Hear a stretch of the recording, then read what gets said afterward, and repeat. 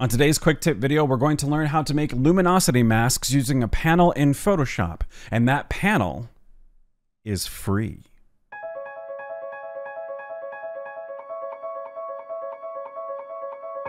Hey folks, welcome back to the channel. I'm David Bird with Reality Reimagined. I'm an award-winning photographer and Photoshop artist that specializes in fantasy composite art. What are luminosity masks? Well, they are masks that target luminosity. Thanks for coming to my TED Talk. Like and subscribe. No, I'm just kidding. Okay, so what is a luminosity mask? It's a way to tell Photoshop to create a selection around the brightest values of light that it sees in the scene, the brightest values of midtones it sees in the scene, or the brightest values of dark tones of light that it sees in the scene. Targeting the deepest, darkest shadows, the midtones, or the highlights. Luminosity mask. That mask can be tied to adjustment layers, to tools in Photoshop that let you do a lot. So the question we need to ask ourselves is, why would we use a luminosity mask? This image of my friend Autumn, you can see more of her amazing artwork by visiting the Instagram account at the link below. This image has already went through a retouch of using frequency separation, dodging, and burning. The next step of the artistic process is to give it a color grade. So how would I color grade it, typically without worrying about luminosity masks? Well, I'm going to pick some colors. I want to work with two colors specifically and infuse them into the art. I'm going to go ahead and pick colors I see in the scene. So I see some purple and blue, green, yellow, orange, pretty much every color of the spectrum, which incidentally, this backdrop is called Spectrum, and it's a part of a series that I designed for a fantastic company called Intuition Backgrounds. They have a wide array of beautiful backdrops designed by different artists, different mediums that you can get them in. So go to the description below to go to their main website to check out more about Intuition Backgrounds. So let's start. I'm going to choose a purple, and my favorite tool in Photoshop adjustment layer to use for color grading is a solid color adjustment layer. So I'm going to come up to solid color, and then I'm going to pick a color of purple. And let's say I want the purple to be in the darker parts of the scene, and I want an orange to be in the brighter parts of the scene. So I'm going to pick a deep purple. Now I need to choose a blending mode in Photoshop that lets this color interact with the layer below. So I'm going to choose Soft Light, which is one of my favorite blending modes to use when I'm color grading. Now this is globally changing the image using Soft Light as the blending mode with this deep color of purple.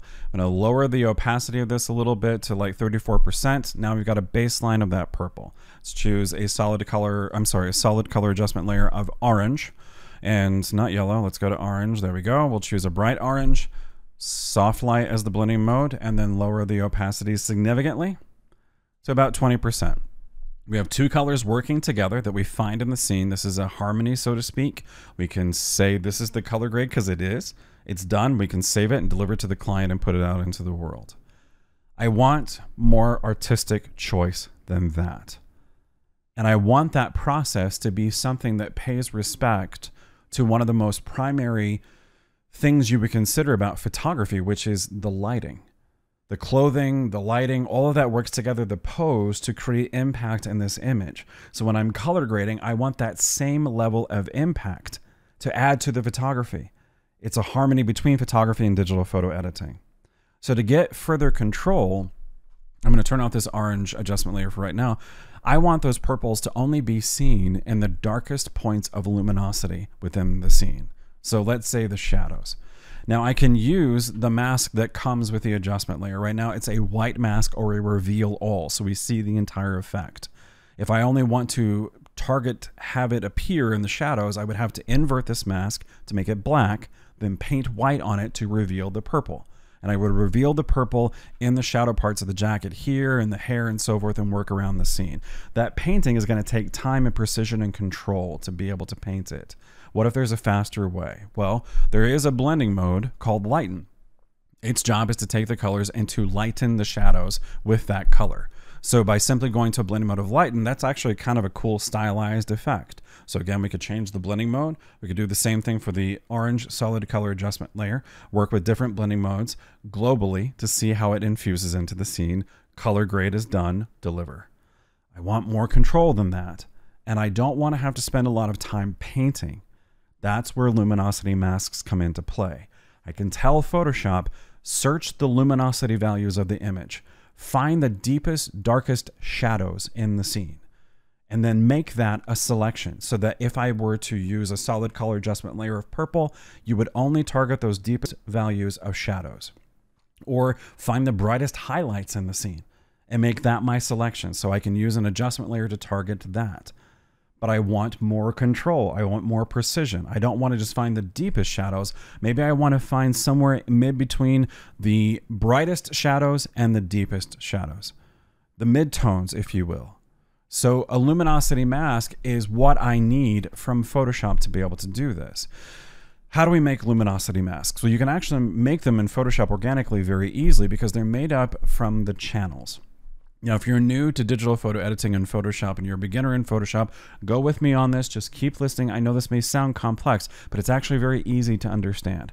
If we look at the channels are essentially made up of the red channel, the green channel, and the blue channel. Those three combined form RGB, which is how we see the image in color. So if I were to turn one of these off, now we're seeing a mixture of the green and blue channels. If I turn red off but turn off green, we're seeing a mixture of the red and blue. All of three combined give us what we appropriately see for color, or typically see for color. But what if I just go to one of the channels? Let's say the red channel.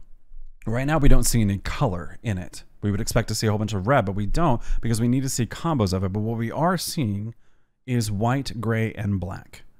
It looks black and white on the screen right now, right?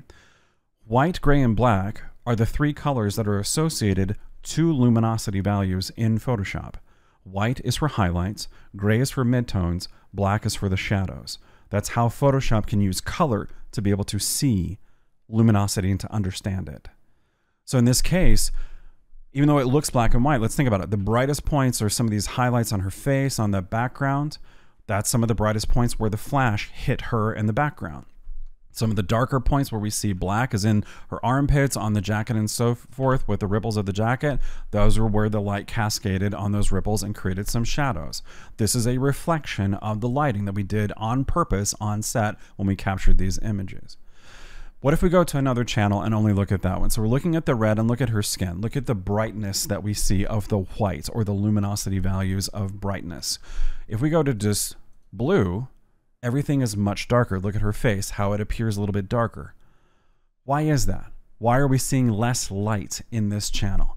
Because the color blue is a little bit of a deeper of a tone in this sense when Photoshop is working with these three channels together. So the point being here that the blue channel can be depended upon for finding darker tones in the scene, less light values. So how do I make a luminosity mask from this? It's really easy. I just hold Control Command and click. And now I've made a selection. And if I want to refine the selection to open it up to find more of those shadows and really niche it down, so to speak, hold Control and Shift at the same time and keep clicking. It's going to refine that mask and continue with the selection going forward.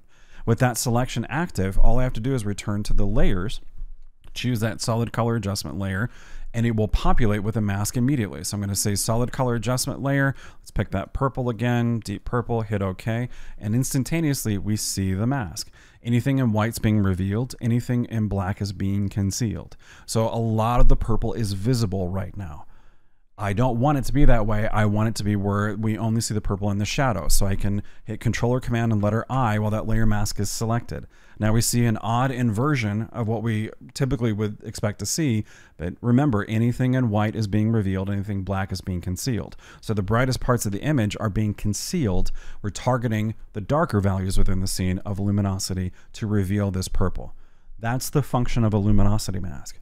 So that ultimately we can use the light values in the scene to be able to target the artwork that we want to do to it in the color grade. Now, doing these luminosity masks organically in Photoshop, it's not a lot of easy control of the precision of that selection.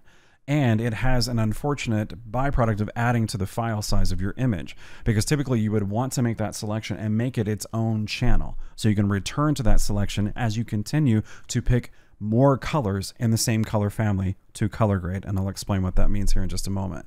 So with that process of taking more time, and it's not as easy to make those easy selections and so forth organically in Photoshop, that's where Lumenzia comes into play.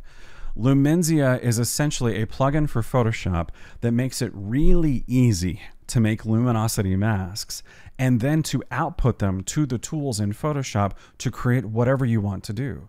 Lumenzia was designed by Greg Benz. This is the full version of it. I've had it for years. I love Lumenzia because of the technical precision it can give to you so that you can use your artistic mind to create some beautiful artwork. In the description below is a link to Greg's website where you can purchase the full version of Lumenzia. Now, at the time of this recording, I think Lumenzia is like $50, and it's a one-time purchase. You get lifetime updates. That is an incredibly affordable amount of money to spend for such a very, very powerful tool. But Greg has just launched a free version of it, Lumenzia Lite, which gives you the basic controls that you need to target the shadows, the midtones, and the highlights, and then to output them to adjustment layers. So that's what this panel represents. Now, I know at first glance this panel seems really complex, but the Lite version, which is free, you can download it and use it, will give you the ability to target shadows, midtones, and highlights, and then output them to adjustment layers. Each one of these icons are the icons that correspond to every one of these basic adjustment tools in Photoshop. So the solid color adjustment layer is that icon. So let's give a demo of what this can do. So I'm going to go ahead and start by targeting the brightest points in the scene, or the lights. So I'm going to click L. It's going to make some helper layers. Now we see what we expect to see. Anything white is being concealed, anything black is being, anything white is being revealed, black is being concealed. So we see white, gray, and black, highlights, shadows, and midtones. So now that I've selected it, I can now have a precision control. It's chosen 1.5. I can move the slider up and it will find more of the light values in the scene, or I can take it down and say, I want you to find just the brightest points within this image.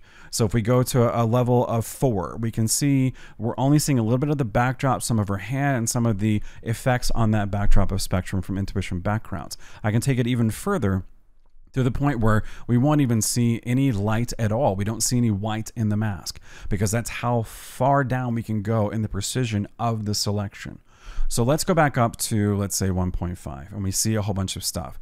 So great. Now that I know the precision control, I need to tell Lumenzia what to do with this selection. So I'm going to click the solid color adjustment layer. It's going to make one, fill the mask that comes with it with that selection that we just refined. So there's the selection that we saw with the precision slider, and then it arbitrarily chose the color orange. We double click this, we can choose our own color of orange, whatever we want it to be. Its intensity, its values, lower the opacity of it. It put it on a blending mode of soft light. We can change that as well. So now we have orange targeted into the scene in those specific key areas of bright values, but some of those darker shadow areas don't have that color worked into it. And all of that was done with a very simple click of a button, precision slider, and then the output. But let's go on. I'm going to add now those purple values into the shadows. So I'm going to click D for the darks or the shadow scenes. Now this is a kind of an inversion of what we typically expect to see. Anything white is being revealed. So it's looking for the darkest values of luminosity based upon this precision slider. I cannot say the word precision and slider very easily, plus I haven't drank all my coffee. Anyway, so I'm going to reduce this because I want to target the deepest shadows in the scene. So the more that I bring this precision slider, the slider down, the more that we see less white in the mask. So around 4.5, that looks pretty good to me, 4.25. So I'm going to say, all right, make me a solid color adjustment layer. It makes one in that color of orange. Double click it, come down and choose that deep purple, hit OK. We see the same mask we just saw a moment ago. We're in a blending mode of soft light. I could change this to lighten if I want to. I can reduce the opacity. I can keep it on soft light. I can use the creative opportunities of layer blending modes and use the creative opportunities of adjustment layers, but they're being controlled artistically with precision by the luminosity mask. And I can go further than that. So I can go back and say, target more of those shadows. But this time, instead of going all the way down to find the deepest shadows within the scene, let's find some of those general shadows within the scene. So we're on a precision of 2.5. Let's go back to that solid color adjustment layer. It's going to output it in that color of orange, double click it. And instead of going into that deep purple, let's go more toward the magentas and start getting a different tone of purple magenta into this scene. Hit OK. It's on that blending mode of soft light. Let's reduce the opacity just a little bit. Now let's go back to the light values. Let's find the light values, but more generally. So we're targeting less of them and having just a little bit more of that hint into it. So we're at a precision of 3. Let's do a solid color adjustment layer, but this time instead of it being orange, let's go to the red family and find something that's more of a red-orange and increase it just a little bit. There we go. Now we have that output on soft light before and after. It's just a little hint of it. I can lower the opacity just a touch. So instead of spending time trying to remember what the blending modes do or creating the luminosity masks organically in Photoshop and trying to control shift and get it down, make it its own channel and work with it and so forth, I can use Lumenzia in these basic quick controls, get precision over it, and then choose all of these artistic options, these tools in Photoshop that are some of the most basic tools in Photoshop to use, to be able to work them together to make a beautiful, beautiful color grade. And the best part about it is that Lumenzia Lite is free.